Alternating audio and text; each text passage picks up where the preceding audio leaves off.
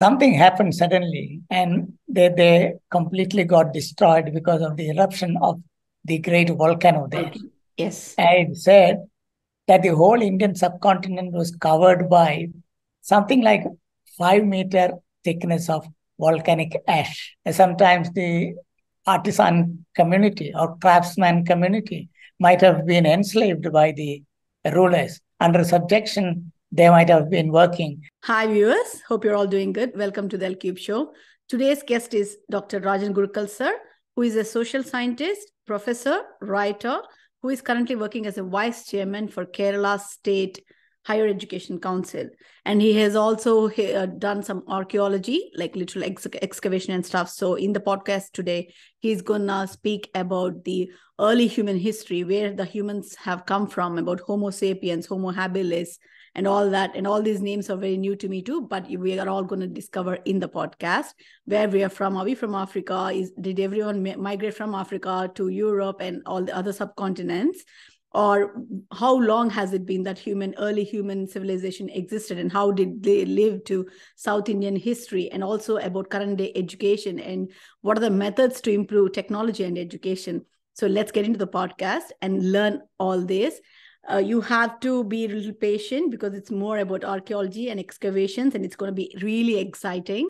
Please like, subscribe, and comment down below for the future ideas.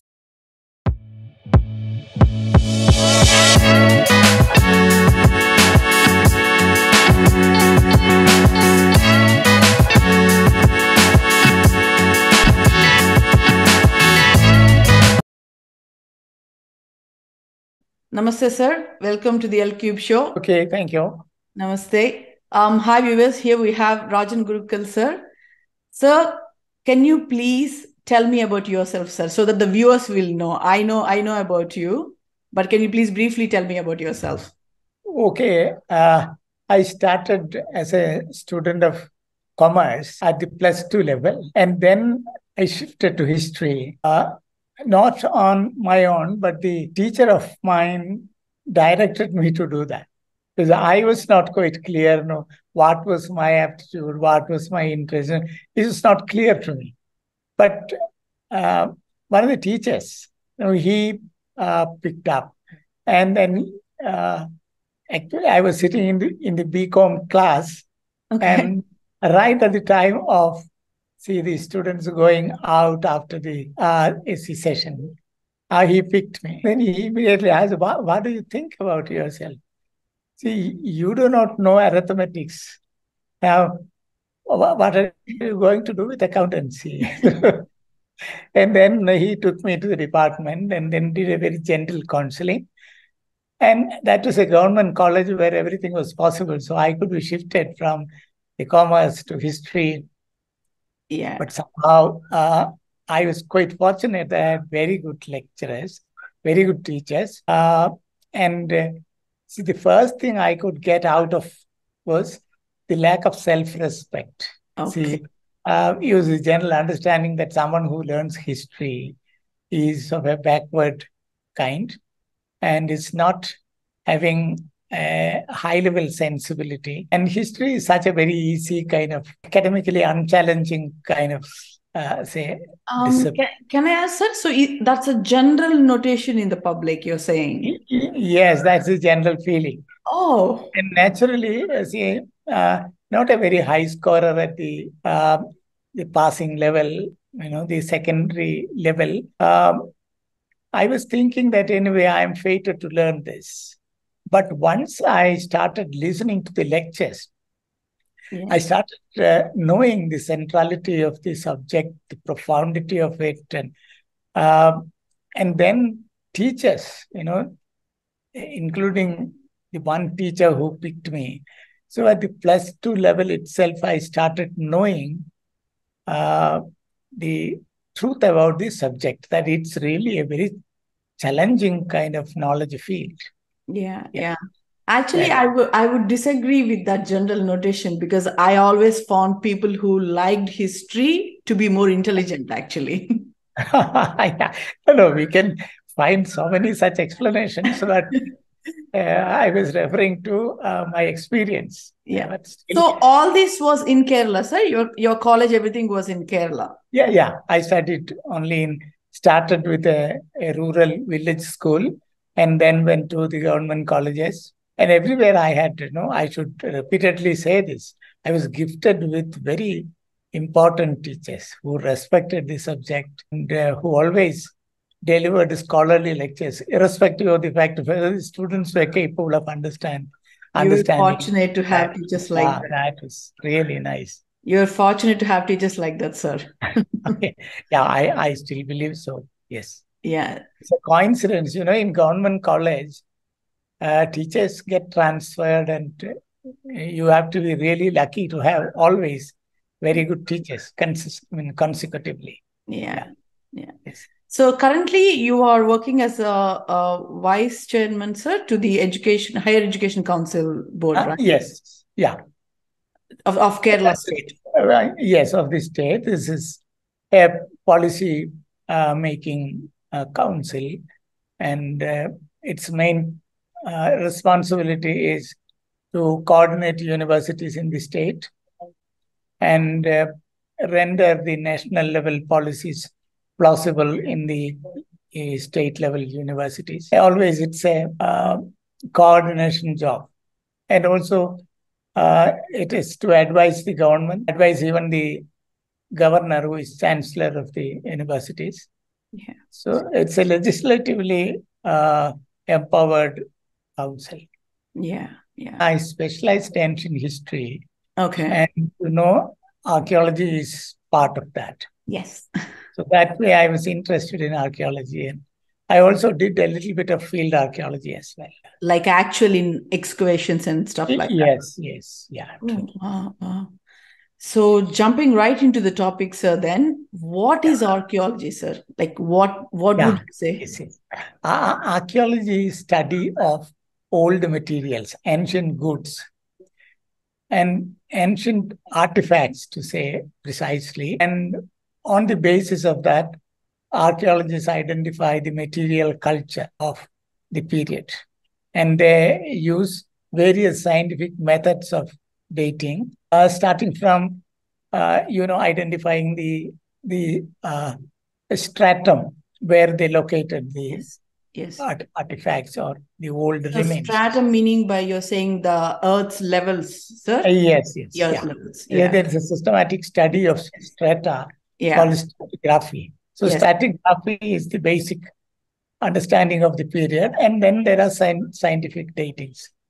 Okay. Based on various science disciplines. Okay. So what are we exactly trying to learn, sir, by excavating all these archaeological sites?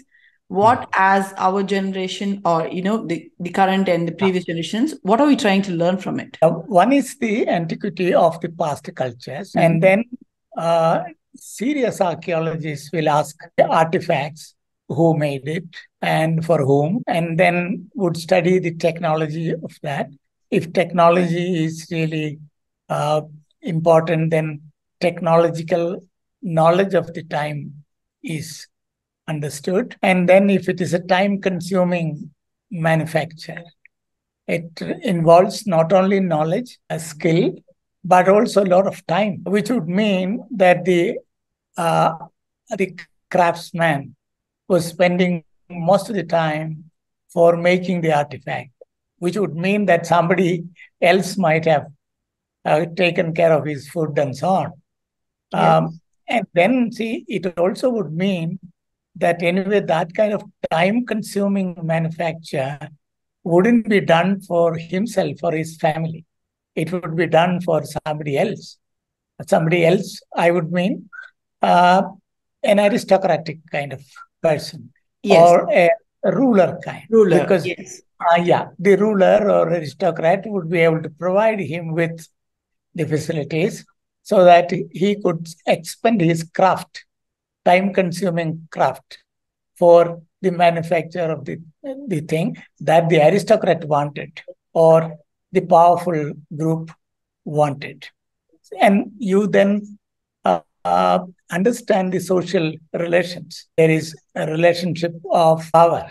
Sometimes the artisan community or craftsman community might have been enslaved by the rulers. Under subjection, they might have been working. So, like this, from just an artifact, looking at its fineness and then the precious nature of the material, you can imagine a variety of things in an academically challenging way.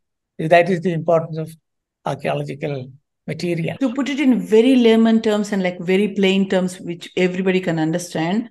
So are we trying to educate us by looking at the artifacts and then trying to improvise ourselves and sometimes not making the mistakes that societies have done, improvising our society culture as well in all ways? Yeah, it's very carefully done with the help of methodological preoccupation. That is with the support of logic. And then there should be clear evidence that is there. So when you are asking me, then I should be able to prove this before you. It should be convincing to you. And for which sometimes mere empirical thing alone will not help. You will have to be knowledgeable in say, social theory. That is, theories talking about social relations, social structure, social processes, power relations, and so these are all theoretically important areas. So first, one has to be made knowledgeable in these fields. Then the student will be able to imagine at the same level, and then will be convinced. Yeah. While you're saying all this, while I was doing the research, I found that there is this archaeological site in Tamil Nadu, if I'm correct, where they have found the DNAs and dead skeletons of 6th century, if I'm correct. But those were like multiple DNAs of Europeans, of Africans, of Indians. So maybe here we are learning from that societal aspect that they were coming and working for these kingdoms here. And the burial ground which was found, I think the place name is Channellur. Yes, sir. That's it. In Tamil Nadu. Yes. See, one important point we understood is that now, as in the past, out of Africa thesis is valid regarding the distribution of human beings. Yes. Interestingly, in the Lake Rudolph area, that is in Kenya, a big lake is there called Lake Rudolph. And then that place is called Old Wye Gorge. In Africa, gorges are there. Water is available only at a deep level. And people lived at a very high altitude. But there also sometimes water used to be available, but always the rivers are seen from the cliff. It's deep and not easily accessible. That kind of a geographical system is seen in Kenya. And you have a lake also. It's called Rudolph. And interestingly, around the lake, you have fossils of all kinds of monkeys closer to human being. See, starting from Pithecanthropus erectus to Homo sapien. Wow. All these fossils have been found there. It's interesting to imagine that God had his genetic workshop there in Kenya. If our mother belongs to that place, the first human being, and then you find all fossils belonging to all kinds of hominids in the same place, in a place something like some 40 square kilometer area. Wow. And they have a beautiful museum in Addis Ababa. It's very important because, see, you find 3 generations of anthropologists, starting from Isaac Leakey, then Mary Leakey, Professor Leakey, and then his wife also was a physical anthropologist, fossil specialist, and then their son, Dr. Isaac Leakey. They made the path-breaking discoveries in the history of transformation of hominids into Homo sapien. It's believed that Homo sapien itself was a programmed animal, programmed for spreading wherever. It's very interesting to notice that for no reason, from a place of prosperity, they migrated across deserts. No hope of reaching a good place. So why did they migrate? We do not know. We can only say that it was already programmed in their brain that they should migrate. Yeah. So 2 questions here, sir, from what you said. One, so the theory which everybody says that everybody started from Africa and then we migrated to Europe and some to Indian subcontinent. And so you believe in that theory? Yes, it is. Okay. So far, it is convincing. Right. Okay. There used to be a big question regarding India that, see, we know that the antiquity of the Homo sapien is only 2 lakh years. And then if that is the antiquity in Africa, then it should be lesser in the case of other places. And then the scholarly assumption is that the 2 lakh year old Homo sapien migrated to the Arabian landscape, and then through the sea coast, they moved on and then reached the Gujarat area and then came down to peninsular India. Yeah. And because they were having a sea combing kind of journey. Yeah. And they went right through the Bay of Bengal and then reached up to Vietnam, that kind of travel. But when they reached Indonesia, something happened suddenly and they completely got destroyed because of the eruption of the great volcano there. Yes. And it said that the whole Indian subcontinent was covered by something like 5-meter thickness of volcanic ash. Wow. So that kind of eruption happened 75,000 years ago. This based on a chemical study on the volcanic ash. So it's clear that you have a history of human habitation in India anyway, somewhere near 1.5 lakh years. We assume that at least some 50,000 years might have been taken by the African Homo sapiens to reach India. And they got destroyed completely.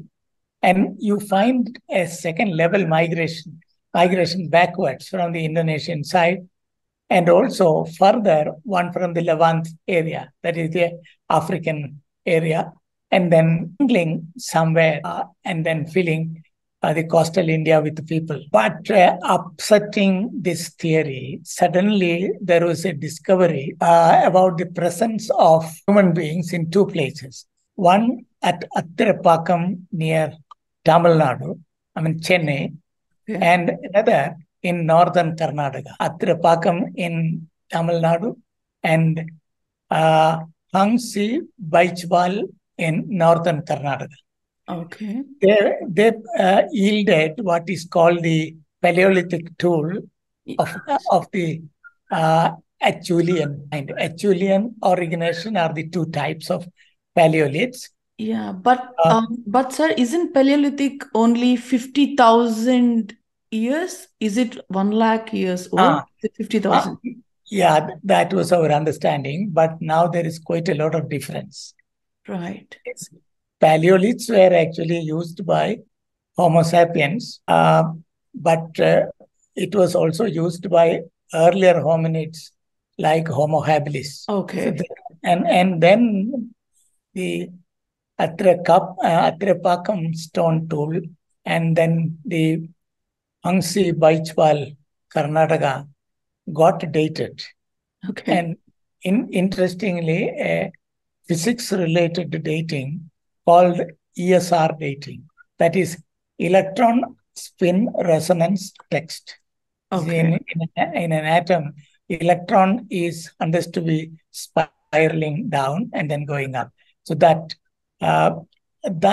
has a taxonomy of its own regarding the period. I do not know the deeper physics about it, but ESR dating is reliable. On the basis of ESR dating, it showed antiquity of 5 lakh years. Wow. So that really meant a near human migration had taken place again from Africa, but they had reached NA and northern Karnataka 5 lakh years ago. And they were having life. What happened to them, we do not know because of the volcanic eruption. Definitely they might have been washed out. But we have archaeological remains of these people, not only in the form of the origination, Acheulean stone tools, but also in the form of their dwellings. The best example is the Madhya Pradesh, what is that big site called painting site? I think the name of the cave is Bimbetka. Okay. Bimbetka, yeah. Cave with a lot of paintings. There you have remains definitely not belonging to the later wave of people of the 2 lakh antiquity that we are talking about. Earlier hominids. Okay, so wow. Okay, so I have a lot of questions right now. I'll ask like one by one. So initially, when you said that the process of Homo sapiens started from 2.5 lakh years, right? Until our understanding until now. But these findings are saying us it's more easily 5 lakh years. Yes. But here in these 5 lakh years, are we sure they are completely Homo sapiens, or are they in the evolution of Homo sapiens? And they were hominids in that cave. We are talking about in Madhya Pradesh and also in northern Karnataka area. And maybe they might have spread to other high altitude places. Okay, but are they fully Homo sapiens at that point? Yeah, and then the antiquity of such hominids in Africa goes back to 35 lakh years. Wow. That is it. And we have reliable potassium argon dating of the fossils. The farthest we can go is 35 lakh years, sir. Is that the but that hominids and Homo sapien were different species. Yes. They never crossed, or they could not have, given rise to hybrids. Homo habilis, it is said, had used small stone weapons, very sharp, small stone tools. But Homo sapien had hafted hand axe in hand. And the interesting thing is that along the Red Sea coast, some skulls were identified as belonging to the Homo habilis. And all these skulls at the back showed a kind of rupture resulting from heavy blowing or a kind of percussion point, which is presumed to have been resulted from the hitting by the Homo sapien with his hand axe. So it is now presumed that Homo habilis was completely destroyed by Homo sapien. Okay, so can I ask you here, before I forget the names, Homo habilis, how do they look, sir? Like, do they look very close to us? Yes. Almost like human beings, but a little hunchback. They wouldn't be looking at the sky. That's the difference. They can't look at the sky. Yeah, not very tall, maybe about 4.5 feet. Okay. But very long arms. Homo habilis, you described, sir. So there is other thing which you said was found in India, in Tamil Nadu and northern Karnataka before Homo sapiens. So what was that? That belonged to a hominid closer to Homo sapien.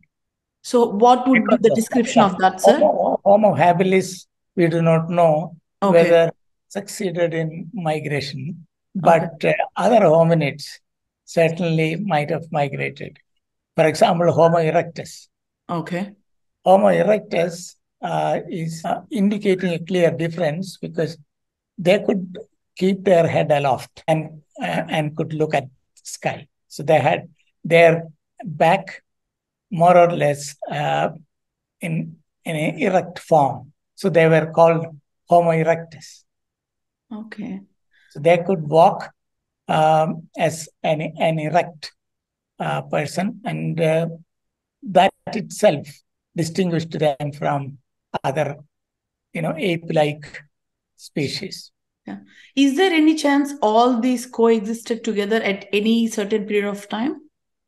Yeah, anyway, definitely Homo habilis and Homo sapien. That's They for sure. coexist. Okay. Yeah. Yes. Okay. And they were in the same habitat. Therefore, this competition and then the consequence I referred to earlier, there is one hitting the other to death. Wow, that's a lot of information right there, sir. Here we are, like we are talking about so many races, what we have right now in the world, and then we have so much information. I think we've been carrying that out. Yeah. Oh, No, wow. what students should think about is, see, the relationship between archaeological dating and then areas like chemistry, physics, and so on. So on the one side, we have potassium argon dating, and there is carbon 14 dating. Now the ESR, electron spin resonance dating. So there are various scientific methods of confirming antiquity of the past. These students should be told about this. Right. Okay. Great. And then DNA, you started saying about that. Yeah. DNA is helping us to study Yeah. about better distribution of human beings. And now DNA is confirming that everywhere in the past, only composite cultures existed. People interacted and coexisted. And then, unlike what we think, there existed only mixed cultures, composite cultures. So There is no. can you please explain more about composite cultures exactly? That is, when a group was reaching an area had pre-existing people. Initially, although they encountered and maybe some kind of violent clashes and so on, but they had come to terms with reality and coexisted peacefully. And they intermarried and like that, in various ways, they had a relationship of exchange. That is what is happening right now in the world. Yes. Yeah.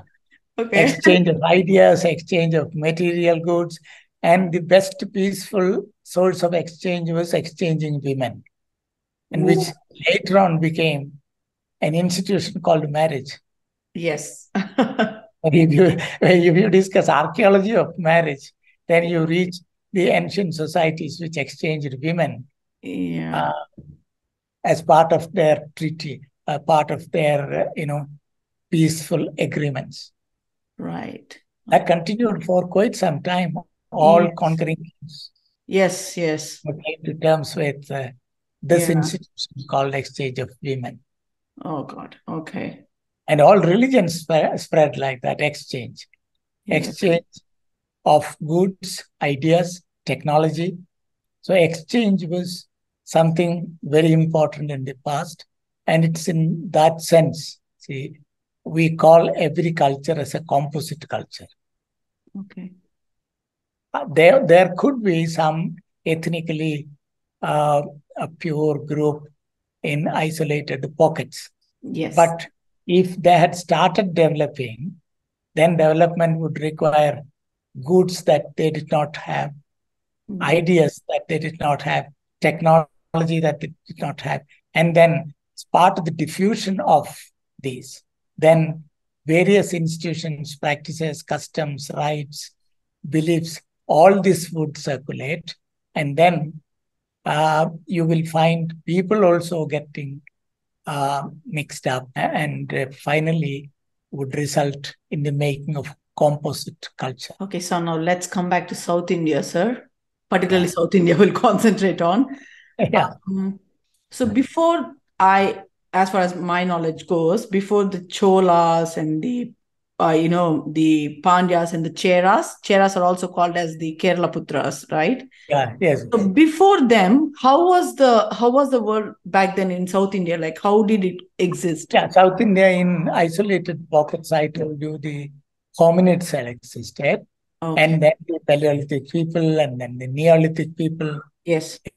And before the Neolithic people, Mesolithic people. Mesolithic people, yes, sir. Yes. And then the Microlithic people who used small flints as weapons and so on. So do you think all these Mesolithics, Neolithics, and then I think there is Chalcolithics and then Megalithics, right?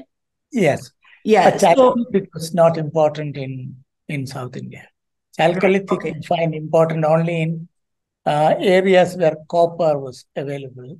Okay. So, for example, Indus civilization came out of Chalcolithic culture.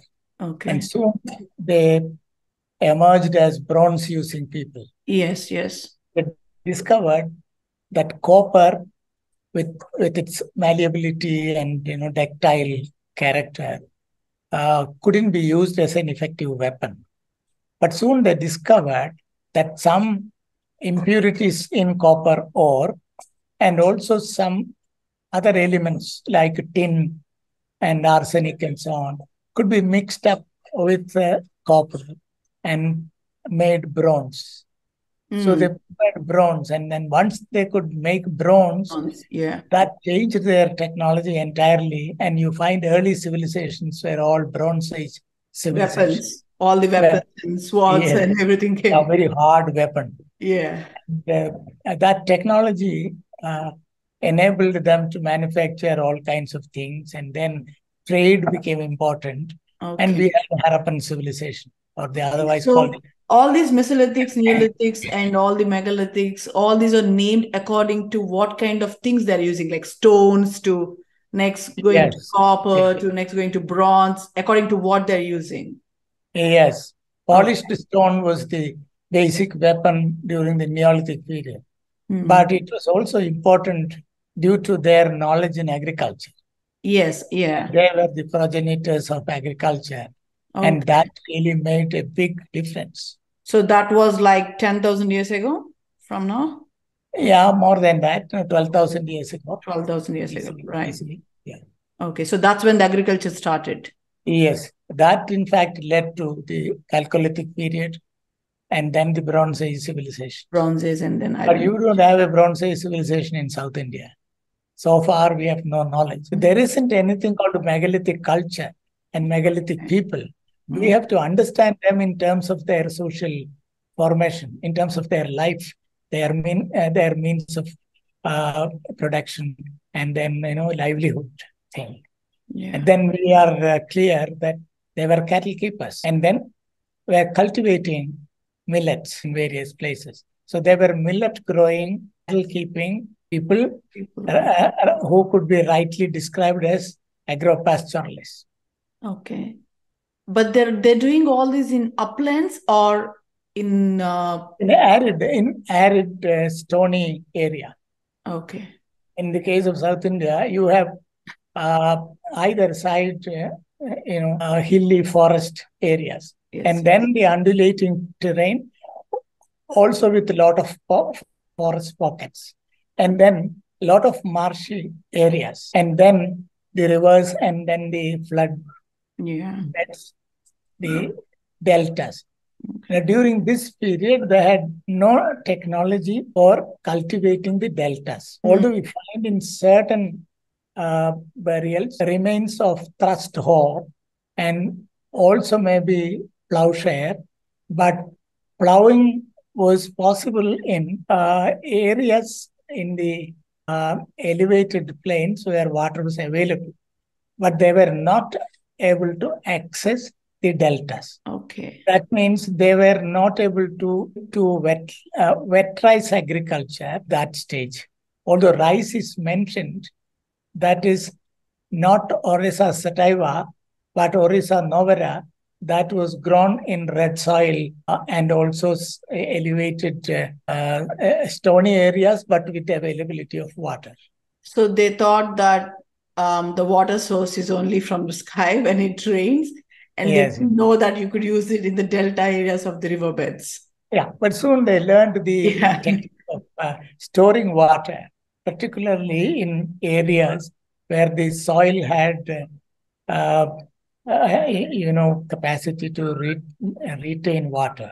So in such depressions, they stored water, particularly in elevated places, so that they could use sluices for distributing water, because from the height, the water will flow down, and they could, cut canals and then take water to various places. In Without, rocky ponds, maybe. In rocky ponds, they stored water. Not even rocky. In Andhra and Tamil Nadu and various parts of Karnataka, you have soil condition with low permeability. Mm. In Kerala, you find water just fast going down. Yes. In Andhra, Karnataka, Tamil Nadu, you have therefore the reservoir system. But that began only at a later stage, not earlier than 4th century AD, 5th century AD. Yeah. So coming back to 2nd century, can we call that Middle Ages, sir, or should we call that Iron Age, the 2nd century and 3rd century? We can call early historic period, because early historic by the time writing was, although not extensively, writing was there. Okay. So writing even goes back to, say, 2nd century BC. If Mankulam Brahmi label can be dated reliably, then it goes to 2nd century BC. Okay. So coming back to this Pandyas, Cholas, and Cheras, particularly Cheras, they are doing the trade with the Romans, sir. Cheras are from Kerala. These have to be understood not as the rulers engaged in trade, but the trading communities engaged in exchange. This and it's also wrong to call in a very general way as trade, because trade is possible only in a monetized community. Yes. Community using money, but business communities, means of payment and measure of value. Yeah. And that community alone will have what is called the notion of price. And when there is the notion of price, then it is implied that they had notion of profit. I'm not saying that other exchanges did not involve concept of value, but concept of value and exchange value are two different things. Yes. We have evidence in poems that if somebody, borrowing 10 mangoes from a family, even after 5 or 6 years, the family could give 5 mangoes back, just 5 mangoes only. Okay. That means they had no notion of interest. Yes. Notion of profit. Yeah. But when there is anticipation about a future price, yes, then there is, that is the thing called exchange value. You have a value in mind and then an exchange value also in mind. And then price comes out. Yeah. That is the difference between cost and then price. Price is different from cost. Yes. Yes. Then, when you have a community thinking only about the social cost, nothing else, then they will not be exchanging goods price with the notion of exchange value. During the Indo-Roman period, it's wrongly called Indo-Roman. Yeah. But they were exchanging gold, if I'm correct. They're exchanging spices and getting gold coins. Yes, we have a lot of gold coins, all of them found as treasure trove in various places. They were found as hoards. Why did they hoard the gold coins? Because they could only store them as part of their valuables, not as currency. Yeah. Currency will not be buried and stored like that. But ornaments would be. Precious objects would be stored. Yeah. And interestingly, even by 10th century, 11th century, Kerala inscriptions mention these coins of the Roman times as old cash, and they are found sometimes with a small loop built on the periphery of the coin, or several coins with an aperture at the center. So they were just pierced through a thread and then stored, bound and kept like that. Others were just used as part of the ornaments. Wow. Even today, one of the traditional ornaments in Kasu. Kerala Yeah. is called Kashmala. Yes, Kasu, yes. Kashmala, yes. Oh, so that's where it started from. Yes. So for a Wow. long time, still 13th century, Yeah. these people were not using gold as money. They were using gold only as valuables. Would you say Roman civilization is more advanced by the time they were reaching Missouri, the Pattanam, than ours? Yeah, definitely. Definitely. Far advanced. That was an aristocratic society which minted coins, which knew what is called trade, profit-oriented trade. But in the process of, bringing various goods to the West Coast and taking away various goods to the other, they had to take the help of all kinds of people, slaves and camelmen, and then headlot laborers and all kinds of people. Many of them were at the level of barter and at the level of goods for goods exchange. It was not possible for them to have trade with the slaves or trade with the headlot laborers and the camel men in the desert and so on. But certainly with the haulage contractors, they might have exchanged their service with gold coins. Similarly, when gold coins reached here, they got spices, particularly pepper. Yes. In return, they gave gold coins, but not with any notion of price. Kings were given, not kings, the chieftains were given gold coins to please them. Also, they might have given wine to the chieftains to please them.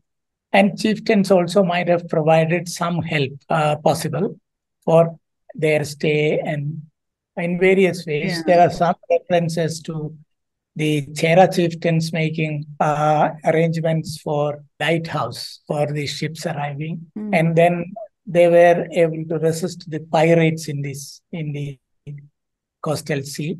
These are the helps that they did. And traders reciprocated it with gifts. As you were saying about the sailors and then all the ships and everything, the Cholas, I believe they have about like 1 million Navy soldiers. So was it around the same period of time you were talking about the Pattanam and all this? No. It's after that. Maybe like from 1 million soldiers, that was like, wow, like at that point of time. And they were doing trade with this side of the world, right? To Vietnam, Indonesia, and these soldiers and all came only after 10th century. Okay. 10th, 11th century. Then Cholas became very powerful because by about the end of 7th century AD, slowly deltas were being opened up for paddy cultivation. Okay. And Kaveri Delta happened to be the source of wealth for the Cholas. Yes. And among the contemporary kings, Cholas certainly became the most powerful. Yes. And they were yeah. And why did they want to bring Ganga to the south? I did like, what is the story? Yeah, the Gangaikonda Cholapura. It's a huge delta, wetland. Okay. That could be cultivated. That is a lot of paddy. Okay. And then in addition to that, they were attacking other neighboring kingdoms and then looting and plundering them because both Rajendra and Rajaraja Chola, his father, had plundered Sri Lanka. Yes. Various kingdoms. And you can see their power stated in architecture. Rajaraja Chola, perhaps the most powerful, he built up the Tanjavur temple. Yes, Brihadeshwara temple. And that was incomplete because he was able to get it done up to that only at the age of 70. But his son, instead of completing that project, he started new. Opened another project, Brihadeshwara temple, Gangaikonda Cholapuram. Yes. So this means that these temples were political statements in architecture. Show their These power. were not, Show their power. yes, Rajendra Chola thought of even bringing Ganges directly to Gangaikonda Cholapuram. And then that was the assumption. He built a huge temple and then the biggest of the Shivalinga and water getting poured on it. Okay, It's so not did Ganges, but he the concept. did he manage to bring Ganga, sir? What is the story No, behind no, no. He That he was went only a story. Yeah, he went fighting against everybody to bring Ganga to the. Yes, these are all stories. And Okay. then see, some people even made a myth that he was able to bring Ganga, pleased Ganges, and then Ganges was ready to come over and pour Okay. over to the Shivalinga Okay. and so on. But Okay. these are all ambitious stories. But Okay. Why did the name come, sir? Why did the name Gangaikonda Cholapuram come to that place?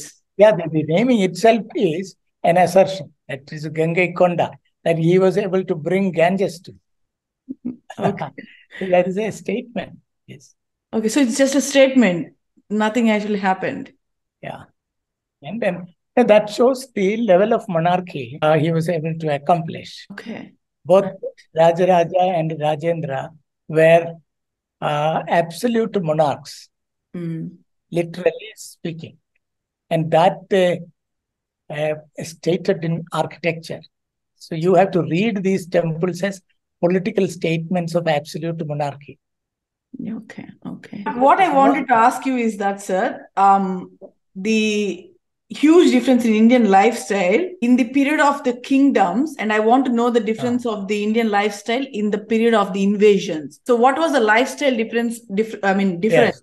like clear difference, which you could point out that people on the West Coast experienced and also started knowing that relationship with the traders also would involve colonization, attack and taking political power and so on. That began for the first time with the Portuguese people. They wanted to have their own factory, their colony, their direct control over resources, and then control over people like that. So colonization and followed by started British. And followed by British. Yes, followed by the Dutch and then the French and then the British. Okay, Yes. okay. So how did the states form later on, sir? Is there any, so the state formations right now, what are the states right now? Is there any particular reason for, is it like speaking so many dialects, so many languages? How did they decide to, form like that? Is it depending on the kingdom? State formation. Yeah, like Kerala, Karnataka, Andhra. Now Andhra has become into Telangana, but before. Yes, certainly there were linguistic groups were there. People always spoke different languages in the border area. Yes. But when the language-based states came into being after independence. So we'll jump to the education part. When it started, is it like from the megalithic age? Did it even start? Or it started from prehistoric period? You said that it's already started from prehistoric period, the Brahmi script and everything. And no, prehistoric, there was no Brahmi. Oh, there was no Brahmi? Brahmi was, no. Prehistoric period, there was no writing. They might have used some magical signs and so on, but no script. With pictures. And we do not know whether. With pictures, maybe they used to have a language, because in caves and all in ancient. No, we do not know any idea about the communication of the prehistoric period, but definitely they might have used some sounds, some howling and so on, mainly for communicating danger with the people, which you find even some of the monkeys use, birds use sounds, but proper language developed only 70,000 years ago, 75,000 years ago. A proper language developed, and then writing system. Writing was a one-time invention when language was a biologically given property and many people developed language. So you have various languages all over the world, but still different families of languages. But writing was a one-time invention in the Semitic area, and then it spread to various places. Okay. Before the Portuguese or British came to India, what was the kind of education we were having? What kind of education were we having? Education only learning by doing, along with the parents, looking at what parents were doing, what the fellow members were doing, and then learning. There was no institution called educational institution for training people. That was a very late phenomenon. Okay. You will have in India the earliest form in the Gurukulas, the Parnasalas. Yeah. In Ramayana, we hear that, Rama was sent to the Gurukula. Yeah.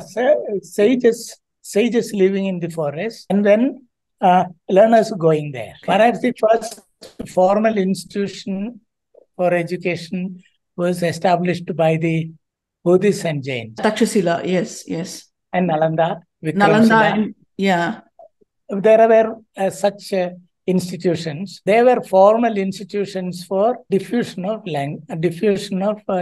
Diffusion of knowledge. Yeah. So you can call them as the counterpart of universities. Okay. Okay. But in other small places, Gurukulas were there. And in South India, we have learning institution attached to the temple. Kandalur Shala, Morikulam Shala, and so on. Yes. These were Vedic schools attached to the temples. Okay.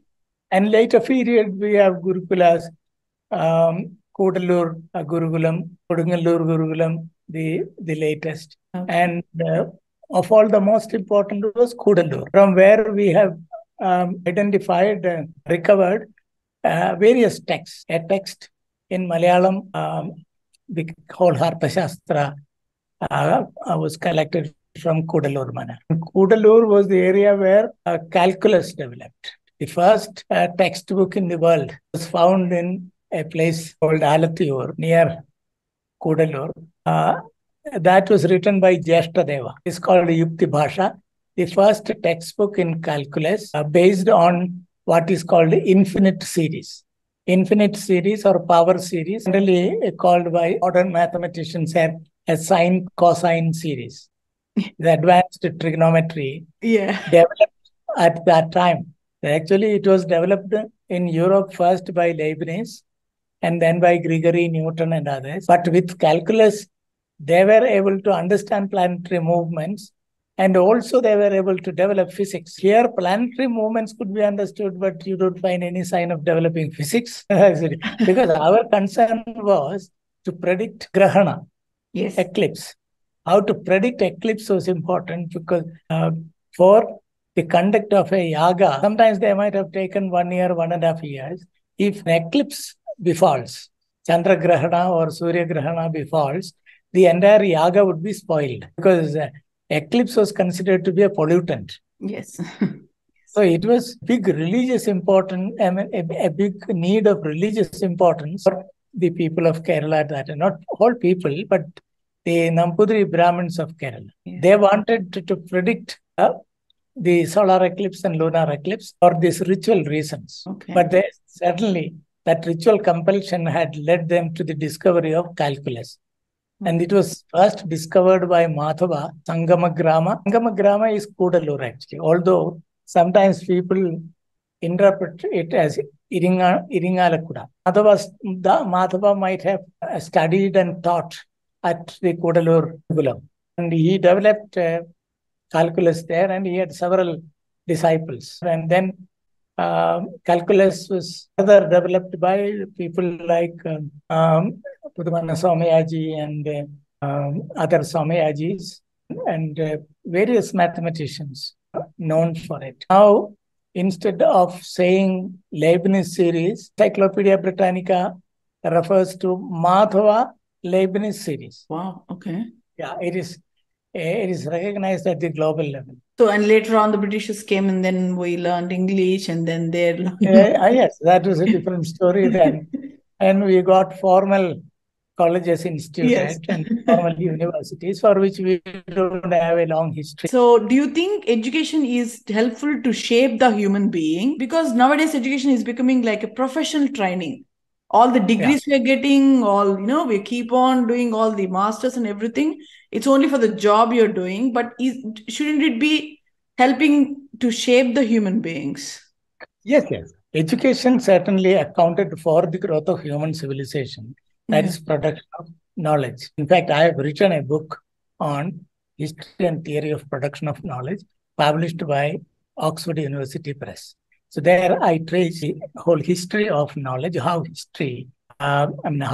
knowledge history is demonstrating translation of knowledge into higher and higher material culture. Without knowledge, even social development would not have been possible. Yes. All social reforms and social movements happened because of releasing of explosive knowledge, critical knowledge.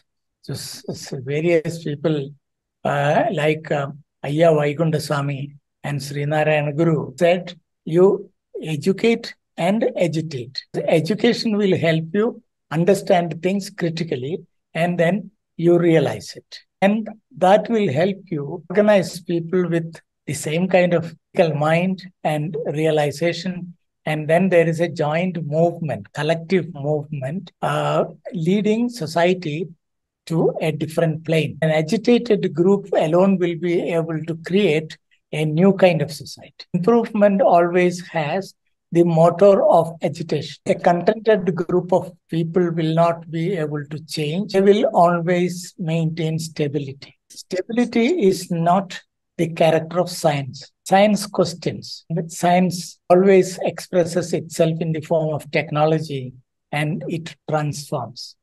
Okay. Yeah. So are we losing our skill education in this mainstream education? We need the skills also these days, because we are now living in knowledge society where use of knowledge is very important, and participation in knowledge economy will help you only if you are able to produce knowledge, that even produce marketable knowledge. So there is compulsion on today's education to be skill oriented, to be technology oriented, and you have that amazing kind of technology called digital technologies. And with the help of that, you are able to do wonders. Artificial intelligence, augmented reality, mixed reality, and robotics of all kinds.